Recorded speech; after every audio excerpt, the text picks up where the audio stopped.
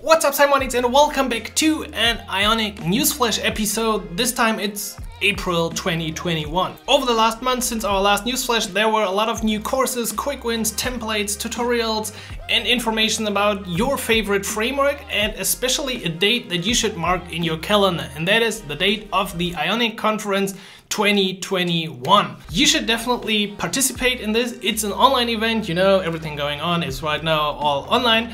But the last event last year was already pretty great and the community really enjoyed it. So this year, definitely make sure you check out the Ioniconf, you sign up for all the updates, and especially if you have used Ionic in the past with Capacitor, Vue, Angular, React, doesn't matter, apply for the conference to be a speaker.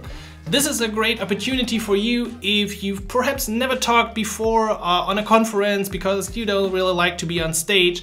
This is now 100% online, and I would recommend that you apply as a speaker for that conference if you got anything interesting to share about Ionic. The Ionic community is really great and we're all in this together. So really, if you're interested, if you got anything interesting to share, check it out, Ioniconf, and we will talk about this later at the end of our Newsflash again. But for now, let's dive into all of the new content that we got.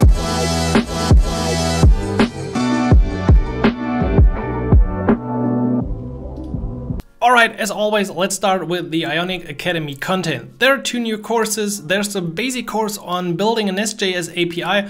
I wanted to include this for quite some time. I never wanted to do it because it's not really Ionic related, but so many people asked about it, so we now got a basic course on building an SJS API. And another course that highlights how to handle user roles, specific permissions in actually a kind of real-world application with a restaurant management. So different roles can perform different jobs in that application. Really another cool example for handling user roles. The next course will be actually very interesting. It will be a special build with Ionic course for the Ionic Academy where we build something like this. As you can see, this is from the Airbnb application and we will do a lot of cool things in that course. Otherwise, we have new quick wins that you might not have seen yet. This one on creating dynamic forms based on JSON data, because I've seen this in quite some companies that usually have that information for a form already somewhere set up, and we generate a form based on JSON data. As well, a logic to mostly force update your Ionic app. It's not 100% possible, but with a simple logic to retrieve some data, it is actually kind of possible to mostly block your application on startup and present the user a dialog to download the latest version of your app in case that's necessary. Another quick win is the barcode scanner. I feel like we have now like 5 or 6 tutorials on barcode scanning with just JavaScript or with a plugin, and this one with Capacitor, I feel like it's the last one we need. This one worked really great. You can create a custom overlay, as you can see in the image, with your own buttons, your own overlays in here, and it works really great. Then in terms of, okay, another quick win was the app introduction tour, something I tried a few years ago that didn't really work. Now it works kind of good. So if you want to give your users a quick introduction to your application with different steps that they can perform, there's actually a cool package which makes this possible. Also, as we have a monthly template, our template archive is now kind of growing, and the latest one was an e-commerce shop template. Not so much about the backend side and the checkout, that's also in another course inside the Academy, but it covers a cool UI like this, where you can create your cart and where you got a nice little checkout step. So for all Ionic Academy members, every month there's now a new cool template. In terms of blog content, of course, one of the flagship content I would say is the build with Ionic Netflix tutorial. A lot of cool things in this. It's really long. It takes super long to set up those tutorials. So I really hope you enjoyed the build with Ionic series, and there will definitely be more in the future.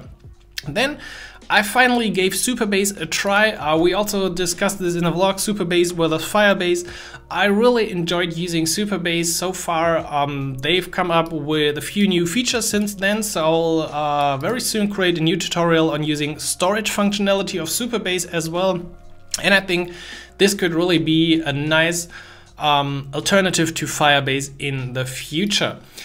Then I also went into more responsive things because Ionic 6 will focus a bit more on desktop support. So I thought, why not create something like this upfront, where you have a cool default header, default side menu on small screens, but actually a real header on bigger screens. And we will see something on the drop down later. This is actually version 5, Ionic 5, still with just some custom code. But if you want to build websites, check this out. And finally, another one on handling user roles on the blog with directives and permissions. We had this in the past, it was kind of outdated, so this is an updated and up-to-date version. That's everything for the content so far. Now let's talk about what's new on the Ionic blog. Mike shared a nice little tutorial on using ESLint for Ionic Angular now. In the past, you might actually have never seen it, but your project was usually using TSLint unless you've configured it differently. TSLint is now deprecated. You should switch over to ESLint. All new Ionic templates, so when you run from the command line the command to start a new Ionic application, will already use ESLint. And with an Angular schematic, it's actually pretty easy to update your application to ESLint, and that's definitely recommended for the future. Something I've answered like 10 questions about because I've used Ionic Storage in a lot of tutorials, and with Ionic Storage 3 there's a little deprecation, not deprecation warning, it's actually a breaking change because the import for the latest version of Ionic Storage has changed for the usage with Angular. And if you now want to use Ionic Storage, you also need to call storage create in the beginning.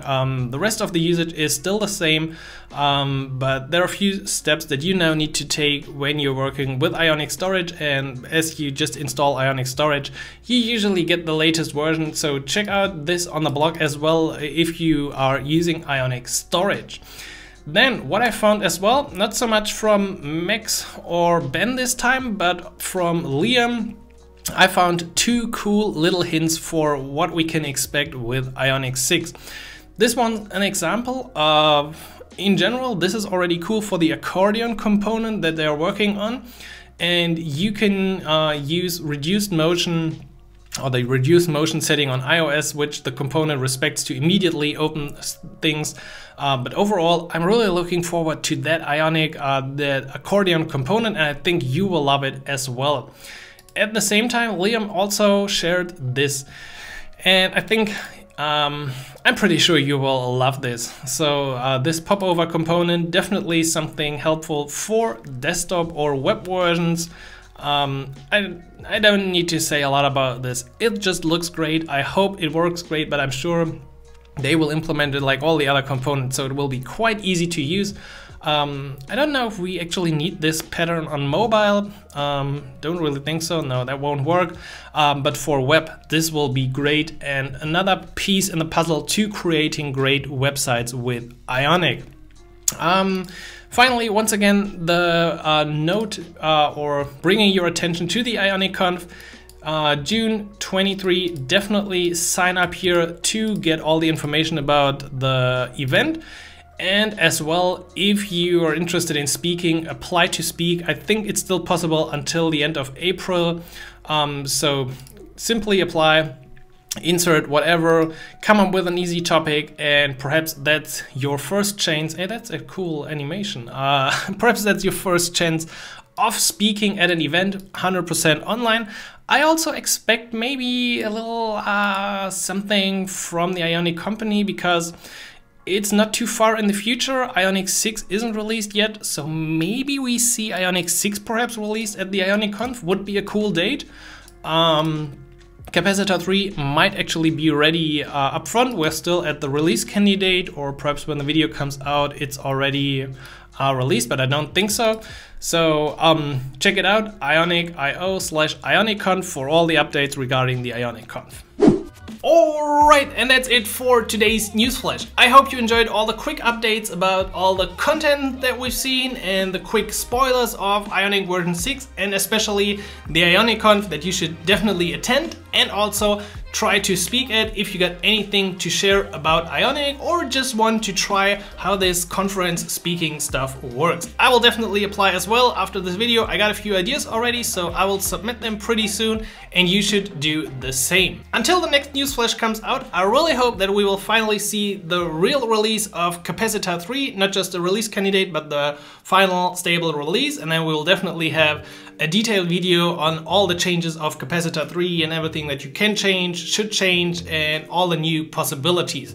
For Ionic version 6, I have no idea when it comes out. My idea is that it might be somewhere close to the Ionic conference, so perhaps that's also something to look forward. If you enjoyed our quick newsflash, as always, hit the like button, stay subscribed to the channel for all the other upcoming Ionic videos. I've got quite a few cool tutorials coming over the next time. We got to talk about RxJS and more build with Ionic stuff, so definitely sign up. And have a great week with your favorite Ionic framework. Anyway, just have a great week. And I will catch you next week like always. So, happy coding, Simon.